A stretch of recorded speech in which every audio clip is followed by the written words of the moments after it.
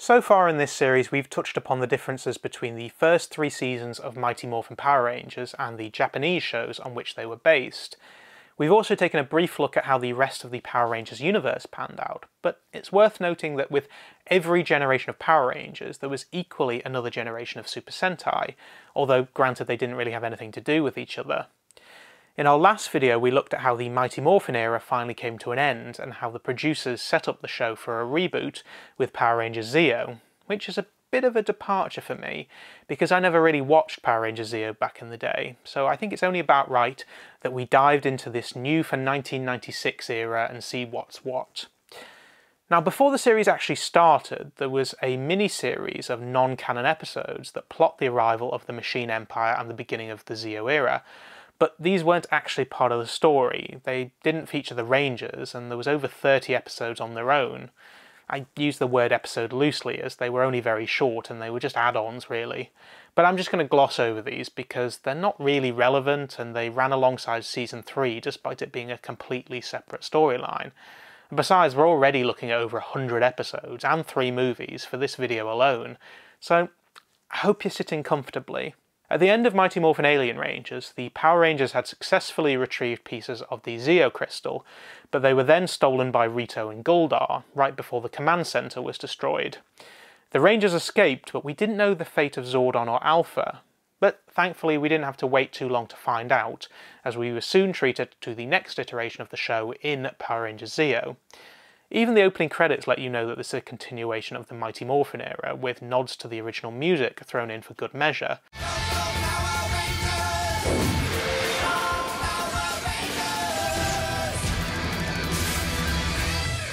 In fact, fairly soon the Rangers even start using the old "It's Morphin Time" line. It's Morphin Time! It's Morphin Time! It's Morphin Time! It's Morphin Time! Morphin Time! It's Morphin Time! See? The series picks up exactly where we left off, with a recap of what happened at the end of Mighty Morphin Alien Rangers. But while Rita and Lord Zed may be celebrating the demise of the Power Rangers, it's all a bit premature, as they're soon left running due to an attack from King Mondo and his Machine Empire, using Serpentera to escape and lay low with Master Vile. King Mondo is joined by his wife, Queen Machina, his son, Prince Sprocket, and a whole army of machine putties called Cogs, as well as a few minions like this apparently Scottish robot that does a hammer throw with another smaller robot to make monsters grow. Meanwhile, it turns out that Rito and Guldar actually hadn't stolen the crystal at all. They dropped it on their way out or something. Incidentally, they've now lost their memories, and Goldar's also somehow lost his wings. We don't really know how. And then they become Bulk and Skull's personal servants so that they have somewhere to stay. But anyway, that's all just a bit of a sideshow, really. As Tommy places the Zeo Crystal on the ground, the Rangers fall through a sinkhole to the lower chamber of the command centre, which it turns out is actually the location of the new command centre, or power chamber, and both Alpha and Zordon did survive the explosion. Zordon explains to the Rangers that our solar system is the final link in a chain of galaxies already under King Mondo's control. Luckily, the Zeo Crystal can give them new powers, but with only 5 subdivisions, it can only give power to 5 Rangers, and there are currently 6. As such, Billy decides to give up his powers, at least for now. He can always take up the power later should the situation change, but for now he's confined himself to helping Alpha in the new command centre. With their new Zeonizers in hand, the Rangers take up their new powers to officially start the Zeo era. In episode 3 we're introduced to the Zeo Zords, but they're a little bit different to the previous Zords. Tanya and Kat are given control of Zords 1 and 2, which control their main arsenal. Rocky is given control of a Sphinx Zord, Adam a Taurus, and Tommy takes command of a Phoenix. Both the Sphinx and the Taurus drive the big guns forward, while the Phoenix patrols from above and also later releases another weapon called the Defender Wheel. But like with the previous series, the Zords aren't much use on their own, so when all 5 Zeonizer crystals are combined, the Zords come together to form the Zeo Megazord. This new version of Megazord can also have various forms of power-ups. Like something out of a Wario Land game, a change of helmet gives it different abilities. Green gives the ability to change gravity, yellow gives rocket power, or sometimes referred to as jet power, pink is for cannon power, blue for pyramid power, whatever that's meant to be, and finally red for warrior mode. Throughout the series though, there's loads of additional Zords, like the Defender Wheel, as I mentioned, the Warrior Wheel and the Red Battle Zord, the latter being able to form with Megazord to form the Zeo Mega Battle Zord. Although it requires some form of telepathic control, which means Tommy has to maintain a clear head, otherwise it's impossible to control properly. But it is actually quite a good thing that there are only 5 Rangers to begin with.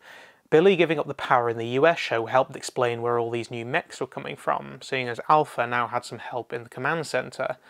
Both the Zeo Rangers and the O-Rangers have a massive arsenal compared to previous iterations. We also learn that the Rangers themselves have their own powers and weapons, like Kat's pink cloud Hadouken thing, and her power disc, a kind of frisbee shield thing. But there's other powers and weapons too, like the blue spinning power punch and the green power hatchet, and loads of others. They're never really explained and often only really appear once, but all the Rangers also have their own individual swords, and then of course there's also the power pods and the Zeo cannon. Honestly, the list just goes on and on. But as we've seen before, rather than just cutting ties with the season before it completely and just starting everything from scratch, the producers carried on the same narrative trail that had been set up since the start of the entire franchise. And of course we continue to see references to this and previous series as the show goes on, with Tommy having flashbacks in Dino Thunder and the other Zeo Rangers appearing in Super Mega Force, etc, etc. The Equation Rangers keep popping up too, and in Zeo Rangers we first see this in episode 10, where supposedly a computer error at Angel Grove High means that Billy has actually reached enough credits to graduate a year early. Which, to be fair, at the time David Yost was 27 and playing a 16-year-old, so it's not like he could pass as a high school student for much longer anyway. Sestro appears needing help to develop a Zeo Blaster to kill a number of monsters that are destroying life on Aquitar, one of which has followed him to Earth. This then leads to Billy leaving the planet so that he can help the Equation Rangers save theirs. It's just a good job he wasn't at school anymore and he also had his parents' permission. I guess it is a kids' show after all. Remember kids, you can always become a superhero, travel to different planets and save the universe, risking your life in battles to the death with monsters and aliens, but if you're going to move to another planet, at least make sure you have permission from school and your parents first. I feel that was a safety message they didn't really need.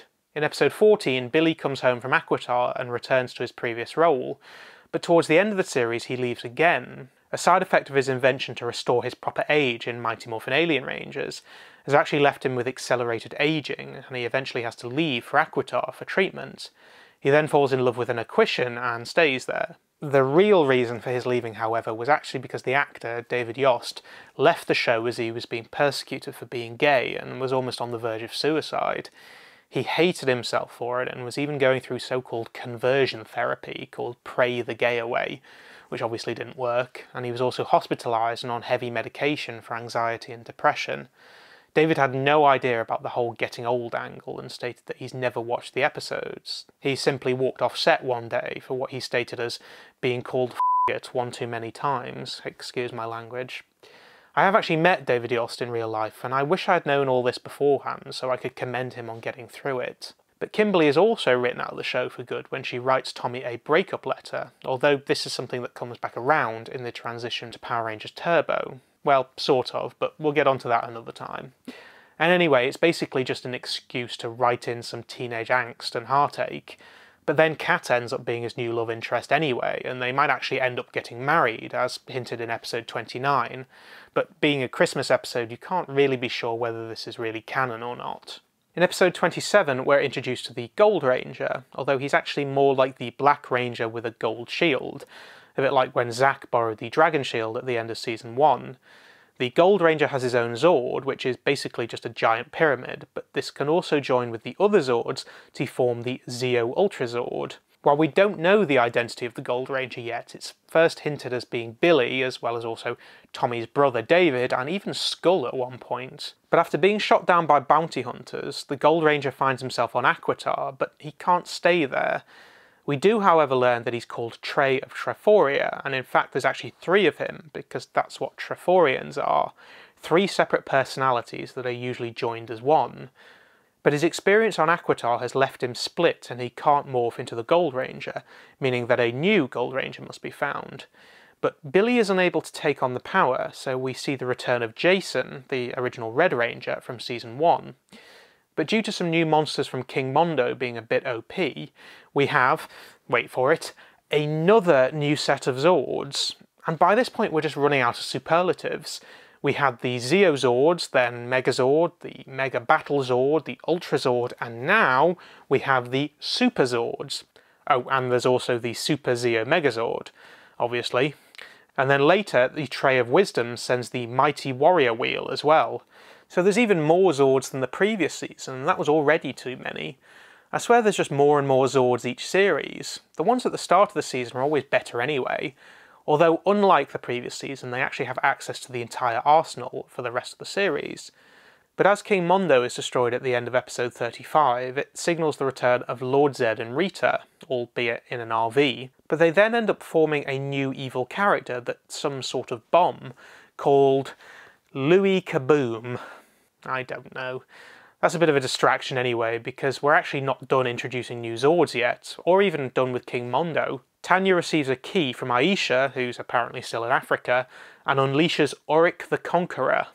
And while he only fights for good, Sprocket tricks him into thinking the Rangers are evil, not that that lasts very long obviously, and then Tanya is reunited with her parents, who are apparently explorers, even though Tanya's meant to be from a nomadic tribe in Africa, which seemingly lives off the land, and yet she also has the surname Sloan, which wouldn't really make sense because, God, I don't even know why I'm going into this. We're 38 episodes in and the end's nowhere near in sight.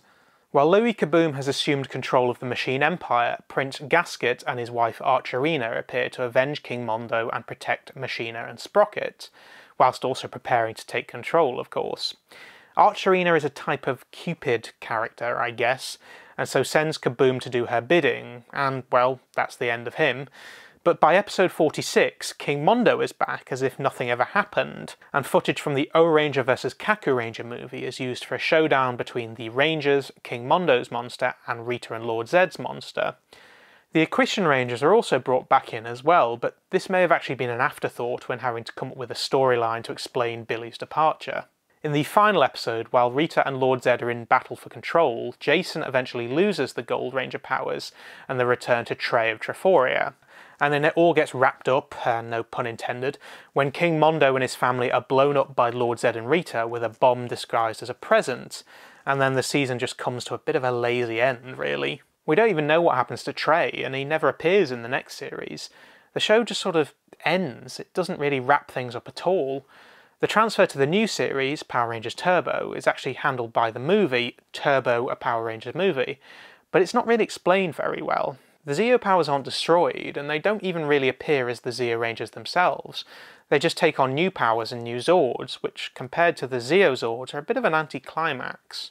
When I first started this series of videos, I commented on how the original series of Power Rangers didn't really go anywhere. The majority of the season was fairly samey, especially compared to its Japanese counterpart. But Power Rangers Zeo is one of the most overcomplicated and convoluted things I've ever seen in my life. And we haven't even started on the Japanese show yet. I did actually enjoy watching Power Rangers Zeo, I have to admit, more so than I thought I would even. It builds well on the world that was established in the Mighty Morphin era, but the fact that come the end of the season it doesn't really move things along is a bit disappointing. Especially when, while it is part of the narrative that continues on into future series, it just sort of gets dropped when we move into Power Rangers Turbo. Although the Machine Empire does actually pop up again in Power Rangers Wild Force, specifically in the Forever Red crossover, in which the remaining dregs of the Fallen Empire seek revenge for King Mondo. Incidentally, this episode also sees a cameo from Serpentera, as well as the original Red Ranger, the Red Zeo Ranger, and the Red Equestrian Ranger. Just ignore the fact that they can all breathe on the moon and there's also gravity, and that Jason calls himself the Red Mighty Morphin Ranger, even though that's not what they call themselves in the show, and that the Red Equestrian Ranger calls himself the Red Alien Ranger, which is a weird thing to call yourself when you're from Aquitar and humans are all aliens to you. But we're not here to dissect Wild Force. But what most people don't know is that there was also a Power Rangers Zeo comic series. I say series as 4 issues were originally drawn, but actually only one of these was ever released. It sees King Mondo attacking Master Vile so that he can get his hands on Lord Zed. Zed has apparently retained power coins that previously belonged to the Rangers and offers to give them back, allowing Billy to become a Ranger again, but Master Vile hands them over to King Mondo. We don't know where it goes from there, as the publishers lost the license and the other 3 issues were never released. But there's also reference to the Zeo Crystal at the beginning of the 2017 Power Rangers movie, albeit very briefly, which you can see in our video in which we break down the film and its graphic novel sequel. So that's what we got in the West. Despite it being a new generation of Power Rangers, the producers actually did a good job of making it feel like it's just the next step in the Rangers' journey after the Mighty Morphin era. In fact, seeing as they were somewhat starting afresh with new Japanese footage, it actually feels more natural than some of the latter parts of the previous season. But I just wish they'd given it a proper ending and not abandon everything that they'd built up to that point as they go into the next iteration. It just makes it feel like the whole series was sort of self-contained and doesn't really matter. But at this point, we're only halfway there. We haven't even started with the Japanese show. So, are you ready for this? Spoiler alert, there'll probably be some questionable pronunciations here. The show starts by introducing Emperor Bakasundo, which we would know as King Mondo, as well as Empress Hysteria and Prince Buridonto. Bakasundo is plotting the invasion of Earth with his Baranoia army, and a mothership is sent down from their moon base to wreak havoc on Tokyo, destroying buildings and infrastructure as well as attacking people. It's actually pretty epic, to be honest, with Star Wars-like fighter crafts and War of the Worlds style walkers. We then switch to an Air Force base, where we find out that this has actually already happened in a number of cities around the world. The Emperor is demanding the surrender of Earth, giving up all of its natural resources and putting the entire population into slavery. If Earth is not surrendered, the Baranoia will attack another city every day at noon until there's nothing left. But there is a plan. 4 soldiers have been selected to form a special force. Not that we know what that is yet, but we can guess. These soldiers are Yokaichi, Niju, Mita and Maruo, all of which I've probably just butchered with my pronunciations, but it doesn't matter because those are the only time you'll hear those names in the whole series. While clearly pretty handy behind the controls of jet fighters, they're shot down by Baranoia, although somehow still survive. They're pursued on foot by Barrow soldiers, which are seemingly a lot tougher, smarter and have a greater arsenal than the cogs in Power Rangers. Another jet pilot comes to their rescue in a plane that's seemingly been fitted with some new technology that was developed as part of the Ohranger program, but that's still nowhere near badass enough for the mid-90s, so he then drops out of a speeding jet on a motorbike and does a ramp jump that causes the bad guys to all start accidentally destroying each other. You don't see Travis Pastrana doing that now, do you? After that, it's time for the first morph, or Chōriki sequence, or at least for the Red Ranger anyway. But while they may have been saved, the war is only just beginning, as the Machine Empire has completed the setup of its operations base on the moon. Now, I don't know if this is a coincidence that Emperor Bakasundo is using a similar set as Bandora from Zyuranger did, with a balcony overlooking the Earth from the moon, or whether this was something that was done on purpose to make the transition easier for the American show, but either way it still makes sense in the context of the show, so it doesn't really feel shoehorned in to please the American writers. The would-be Rangers are taken to their new headquarters, which has apparently been funded by governments from all over the world, and they're then introduced to Colonel Miura. This is the man that founded the Ohranger project and handpicked these soldiers to form the team. He then starts talking about when Pangaea existed over 600 million years ago and how the continents then split into what we know today. And while we may think that there were no humans on Earth at that time, mainly because there weren't, for the context of the show, there actually were, and the remains of their ancient civilizations can be found deep underground.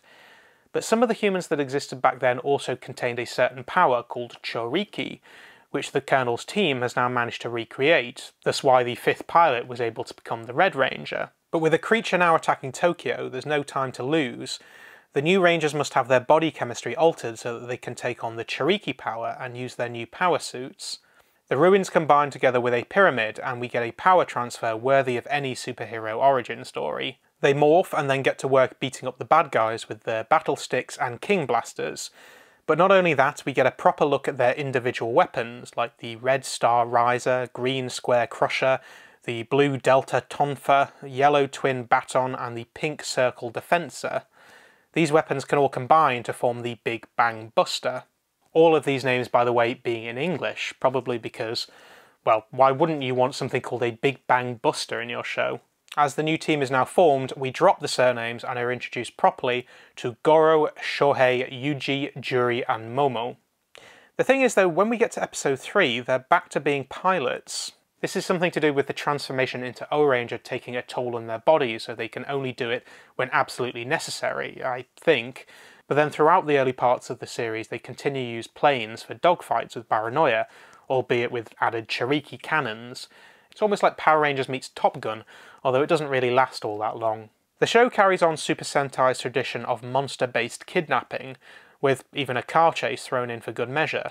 Seriously, after the craziness of Kaku Ranger, and to a lesser extent Power Ranger Zeo, Ohranger has started off awesome. The Baranoia are after a certain child, although we don't really know why. It's something about him having some knowledge of Chouriki that the enemy may be able to use. It turns out that the boy, who goes by Kenichi, found a small piece of the ruins that also happened to have an inscription which featured part of the equation to make Chouriki power. If Baranoia can catch him, then they may be able to hypnotise him and recover something from his unconscious memory to start the process of replicating the power. Well, I say hypnotise, Baranoia had something slightly different in mind, but thankfully a quick blast from their King Smashers and the monster releases him, before the Rangers break out the Big Bang Buster again and do away with him for good. This was actually quite an interesting angle, but it's not really brought back up again in the series for some reason. But the child abductions carry on, and it's never really fully explained why. I guess just because it's a kids show and you want to scare them a little, especially with a monster that can turn them into monsters too, which would probably do the job. In Zyuranger, the witch Bandora abducted children to kill them, all because of the pain she has from what happened to her son with the dinosaurs. In Dairanger, the Gorma abduct children to sacrifice them in a ritual ceremony, and in Kaku Ranger, they're abducted by yokai to be eaten in a restaurant. I feel sorry for 90s Japanese kids, they must have had perpetual nightmares. In one episode, the Baranoia even weaponised babies, but we don't need to go into that. In episode 6, Miura is captured by one of the monsters and interrogated as to where they're developing new machines to help in the fight against Baranoia. Yuji and Momo's are the first to be finished, but it's not enough, and eventually with all 5 completed, the Rangers head out in search of Miura, using their storage crystals to form the Ohranger Robo. The 5 machines are based on symbols in the ancient civilization's ruins, but also inside the Phoenix is the Giant Roller, the hamster wheel type weapon that we saw in Power Rangers. In episode 8, Acha and Kocha are modified with an enlargement system so that the Barra monsters sent down by the Emperor can grow into giants. This almost leads to the Ohrangers' deaths, but like in the US show, the Ohranger Robo is able to switch helmets to give different abilities, with the Wing Head or Horn Head that gives the Taurus Thunder power, a Vulcan Head that gives the Dogu Bazooka, a Cannon Head which has, well, cannons, and a Graviton Head which gives a Lion Beam, whatever that is. But one of the biggest tonal differences between Ohranger and Power Ranger is probably best seen in episode 15. The story is somewhat mirrored in episode 22 of the US show, but with one main exception. In Power Rangers, a monster called Defector is created from discarded parts of old robots and used as a trap to lure the Rangers into trusting him and then turning its back on them. But in Ohranger, this robot actually forms itself from discarded parts and is genuinely fighting against Bacchus Fundo. The Emperor scrapped any robot that showed any form of human emotions, like compassion or love, which will come back around later. And this robot, called Barra Revenger, has sworn that Bacchus Fundo is his only enemy. He will not hurt anyone else, but when Baranoia spring an attack and fit him with a device to force him into fighting the Ohrangers, it's up to Yuji to show mercy on him and kill him before he breaks his own vow of honour. It's actually a very sad and emotional ending, with him making the final walk to his own scrap graveyard. We never got anything that emotionally or ethically complicated in Power Rangers Zeo. It's just a robot tricking the Rangers and then they get revenge. Well, having said that about it being complicated, in episode 17 they then battle the Barra Rangers in a go-kart race, some off-road buggies, a kids' playground and some paddle boats, so I guess it all balances out in the end. In episode 19, with Ohranger Robo extensively damaged and looking like it's not repairable, the radar in headquarters picks up a signal of Chouriki power that's coming from outside the base. It turns out that it's a robot called Red Puncher that was being developed long before Ohranger Robo was, but now lays buried. One of the men working on it tried to use it to destroy Baranoia scouts, but it wasn't finished yet and so he couldn't control it. The Zord went on a rampage that led to the man's death and it being buried in the valley.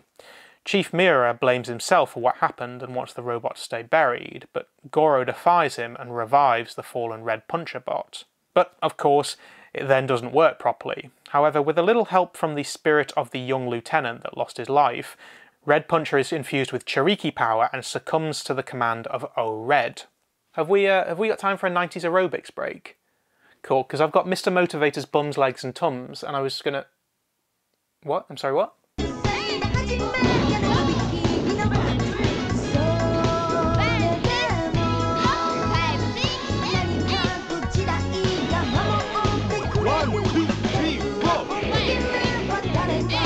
What just happened? So it turns out that this aerobics break is all part of Ohranger Robo's recovery, or something. But anyway, once recovered, we learn that Red Puncher and Ohranger Robo are able to combine to form the Buster Ohranger Robo. But in episode 23, we go light-hearted again, when the Rangers are all turned into pawns of the Baranoia Empire, and it's up to Jury to become Sexy Rambo to save them all, because Sexy Rambo. It's not until episode 26 that we are introduced to the 6th Ranger. The pyramid ruins in the command centre begin showing a Riki symbol, and a dimensional shift is detected. Riki is apparently a prehistoric warrior hero from 600 million years ago. He's a protector of the Dorin race, a different form of human that were almost wiped out by the Machine Empire Rebellion. So the ancient civilization chose one of the few remaining Dorin and placed her inside a pyramid-shaped spaceship, along with Riki, and then sent them into another dimension so that they would be trapped in a time warp and wouldn't age, until the time was right for them to return, of course. When Riki first emerges into the new world, he's completely overwhelmed and doesn't know what to make of it. But he soon realises that the reason for his return is that Bacchus Fundo has also returned after 600 million years. And when he realises he's not the only one that can use Chouriki power, he begins to morph into the King Ranger. See? I always thought it was a bit weird that they called him the Gold Ranger in Power Rangers Zeo when it's not really gold. But anyway, like Ko in Die Ranger, Riki is a child, or at least an adolescent, who when morphed is the size of an adult. The pyramid spaceship that he and Dorin use to travel through space and time can also become a Zord called King Pyramida, or Pyramidus in Power Rangers. But it's also here that we learn just why Bacchus Fundo hates Earth so much. It's that 600 million years ago, Baranoia were all but wiped out, and he was the sole survivor. Riki was, at least partly, responsible for Baranoia's demise, and so Bacchus Fundo wants revenge on Riki and to destroy Dorin. Also, boob cannons. However, Riki is actually captured and turned into a machine beast, or so we think. In fact, that's not happened at all. He's just entrapped somewhere, and then he's led to safety by Dorin's pet lizard thing called Paku. He calls on the King Pyramida, and it takes on a carrier formation and then a battle formation, which is capable of producing the Super Legend Beam that destroys the bad guys and saves the day. Although Riki refuses to join the Ohranger, just agreeing to fight alongside them, so he's not technically the 6th Ranger at all. In episode 33, the Rangers try to use a Trojan horse attack on Baranoia, claiming that they are to receive a gift from God, which, as per the plan, Bacchus Fundo intercepts with his rebuilt machine beasts. But when he thinks they're just rocks, he orders them to be destroyed, and out pop a new set of Zords. These ones are meant to be individual robots, a little like Red Puncher, but now all the Rangers have one. But then, even though they're meant to be individual robots, these new Blocker robots do actually come together to form the O-Blocker. And after a short battle, with the help of a special sword, Bacchus Fundo is completely destroyed. And unlike King Mondo in Power Rangers, there's no miraculous re-emerging, as if nothing ever happened, although he's not actually gone for good per se, at least not yet anyway. But in his absence, a guy called Bomber the Great turns up and assumes command, although we don't really know where he came from. At least in Power Rangers they attempt to explain it, with Rita setting off bombs but it backfiring, producing Louis Kaboom, or something along those lines anyway. But before we get on to that, can we just take a moment to appreciate that the next episode had a robotic skunk called Direct Fart Attack, or to give it its more formal translation, a direct hit with flatulence.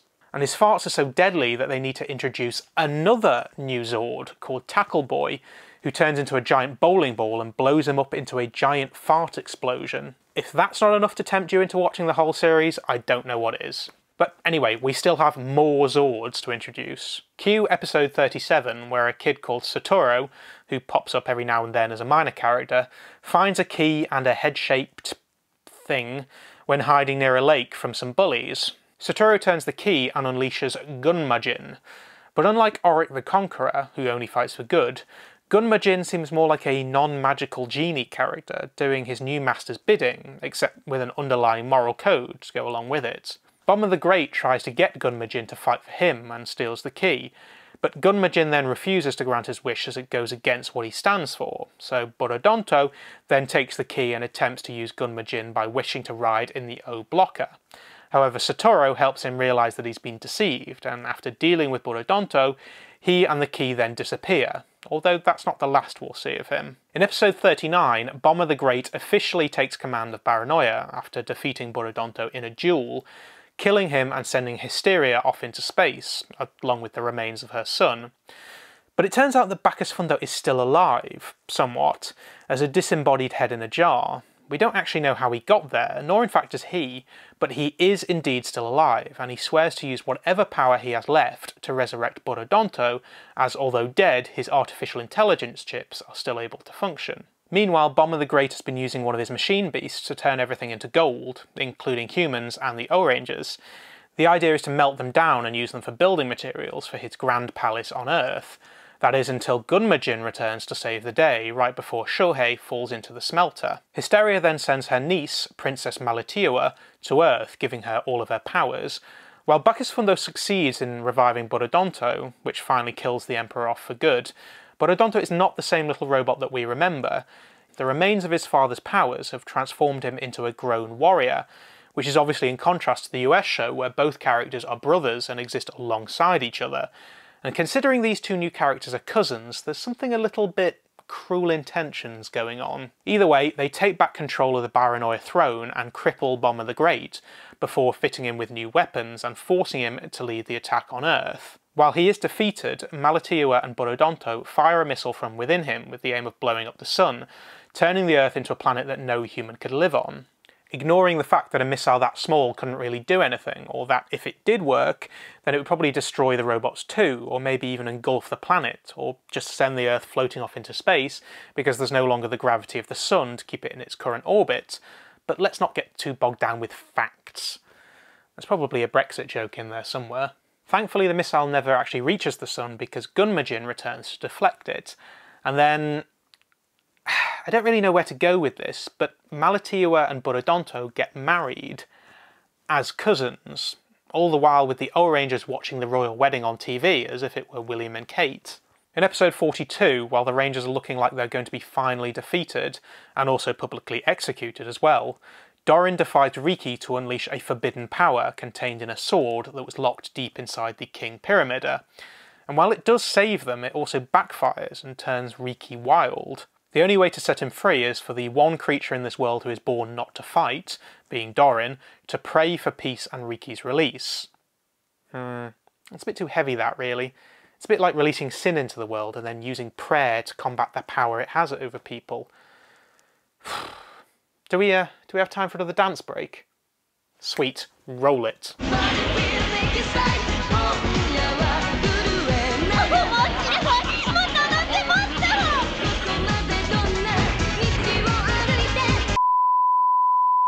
In episode 45, the Ohranger headquarters is attacked and the remaining Zords are stored deep underground. Baranoia starts to take over Tokyo, enslaving people and releasing something called dark particles that affects all machines, and also means that the Rangers can't transform. But somehow King Ranger and the King Pyramida are okay, or at least until they too get a blast of dark particles. Once again, Dorin prays and a crystal appears to her that saves King Pyramida and uses the power of Chouriki to destroy the monster that was causing the dark particles themselves. Although the Rangers are actually teleported into King Pyramida and then taken to Chouriki's homeworld, where they're then followed too by Dorin, who sort of dies but not really dies, although without the power of Chouriki, the Earth does actually begin to die. On the Chouriki homeworld, the Rangers are greeted by the Dorins, while the Dorin of Earth is still recovering from what happened in the battle with Borodonto. She tells them that she is unable to return at this point, but the 5 Rangers must combine the power in their hearts if Chouriki is to survive. But when they return to Earth, it's already under Baranoia control. However, there's an underground resistance led by Riki, Miura and members of the United Air Force. While the Rangers think they've only been away for a few hours, they've actually been gone for 6 months. Plenty of time for Baranoia to build a palace, and also for Malatiawa and Burodonto to make a baby. However, that's meant to work between 2 robots. When Goro is injured at the hands of Burodonto, the commitment to fight to the bitter end helps return Chouriki power to the Rangers and also to Riki. In a final battle between the Ohranger and Baranoia leaders, Riki and Miura head to the Baranoia headquarters to retrieve O-Blocker and Red Puncher, as both of which had been locked away when Baranoia took over. They're ambushed on the way, but saved when, once again, Gunmajin comes to the rescue. So now with Ohranger Robo, O-Blocker, Red Puncher, Tackle Boy and King Pyramida all returned, they're able to finally destroy Malatiawa and Burodonto. But as the show ends, it explains that the whole concept of love being what makes humans weak is actually completely wrong. Baranoia claim that as machines they are above love, and yet they show love as well. Whether it's romantic love between partners or a mother's love for her child, they seem to be more than capable of showing each other love. Hysteria in particular, as she loves her husband and son, both of whom get destroyed, and then in the end she kills herself, begging the Ohrangers to spare her grandchild. No one is above love, not even machines. And so in that spirit, Gunmajin adopts Malatiawa and Burodonto's son, promising to raise him as a fine man, or at least a fine robot. I'm not sure quite how he's going to do that when Gunmajin is confined to a pot most of the time, but hey, it's a kids' show. With that, Doran returns to Earth and the season comes to a close. Well, that was a long one. Now, I made fun of Kakuranger and how it was completely out there in its craziness, but Ohranger is just plain awesome. If Kakuranger can be described in one word as crazy, then Ohranger can only be described as epic. While Power Rangers Zeo does a great job of building on the world that started with the Mighty Morphin era, Ohranger is just an extremely well thought out and well put together series, albeit of a particular genre, and even if it is just as complicated and convoluted as its American counterpart, maybe even more so at some points. Power Rangers Zeo actually has more episodes than Ohranger because it doesn't just use Ohranger footage, but it uses a lot of bespoke American footage, also mixing in Ohranger versus Kakuranger footage to keep the Equation Rangers going and also to help explain Billy's departure. It also uses previous villains like Rita, Lord Zed, Guldar and Rito, all given their own storylines, and also a more fleshed out story for Bulk and Skull as well, who become junior police officers and then private detectives, even helping save the Rangers from Gasket's gladiator pit at one point. So yes, it's completely bonkers and overcomplicated, but for the first time it actually feels like its own thing. Rather than a show crafted around Japanese footage, it feels more like a show enhanced by Japanese footage. But not just that, it's clear that they shot a lot of bespoke footage using props and costumes sent over from Japan, like having Sprocket and Gasket together on the screen at the same time. But even characters like Guldar had completely new costumes produced that were different to those originally used from the Mighty Morphin and Zyuranger days. This is probably because by this point the mouth no longer worked the way it was meant to, but still, it's also different from the Guldar suit that was created for the first movie. Ohrangers do actually return in 2 crossovers, the first of which with Kakuranger, which we discussed in our first video, although I didn't mention at that point that Gunmajin also returns, but that's only a brief cameo and he disappears again because he's apparently scared of yokai.